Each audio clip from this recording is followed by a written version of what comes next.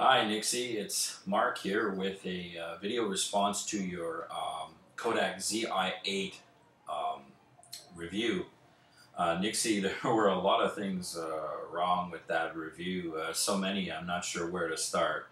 Let's begin first with the fact that you didn't have enough lighting when you were showing the camera, so we really couldn't see the features that you were describing on the top and the sides of the camera because it was too dark. You need to get a little bit more light in there so that you can actually see. Perhaps you would refrain from doing reviews during the night. Maybe during the day there'd be more light in the room where your computer is, so that you can open a window or something and get some bounce light happening, and like I'm doing right now, review during the day.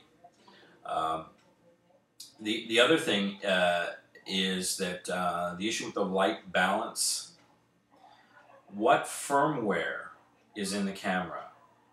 They have recently, Kodak that is, has recently released firmware version 1.06, which is supposed to address several of these issues, including audio issues with the built-in sound mic, as well as issues with color balance and exposure, particularly in low light.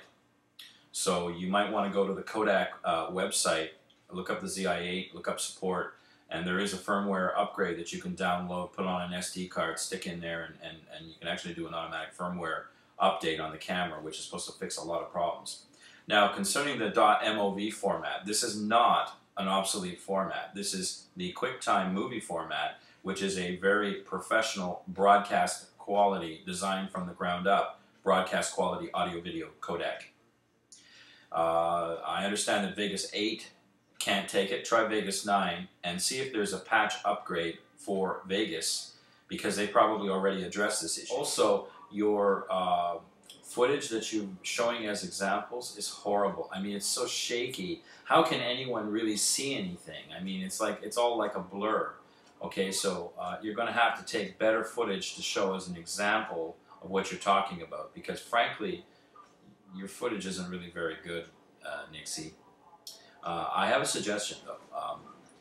You can get these little things called monopods. They are, as the name implies, like a tripod with one leg. Manfrotto makes them, and they screw into the bottom of the camera, and if you can extend those to the ground and then move that around on a monopod, and then you'll find that you won't need to turn on A, image stabilization, and B, your shots will be a lot sharper. People can see what you're trying to shoot. Everything will be steady, not blurry. Also, you made a remark about footage being washed out. Well, this washed out is a firmware adjustment. So this goes with what I said earlier about updating the firmware or checking the camera to make sure that you have the latest release, which I believe is 1.06. They may be up to 1.07 now, I don't know yet.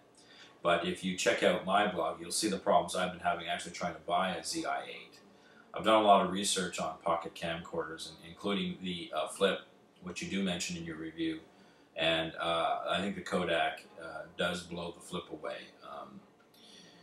However, I'm still trying to get one from the company. That's another completely different post. In any case, I thank you for your review. It was interesting, and have a nice day.